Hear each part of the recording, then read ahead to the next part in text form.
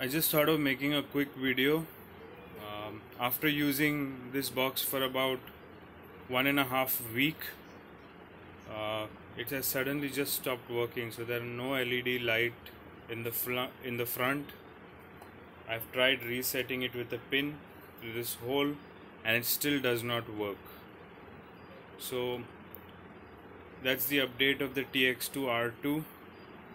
As you can see, it's connected to power, and it's also connected via HDMI to my television, and there is no signal on my TV, and the TX2 R2 is completely dead. So it's a bit of a disappointment.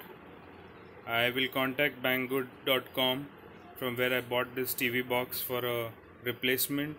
If they provide a replacement, I will definitely go ahead and give you the update on it. If not, then I don't think this would be the right proposition to buy. I will still give you an update whether they would replace it or not.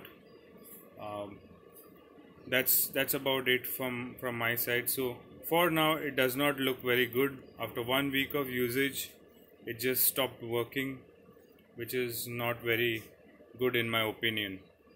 So I'll contact banggood.com and see if they will replace this one. If they don't replace it, then I don't think you should go in for this particular device.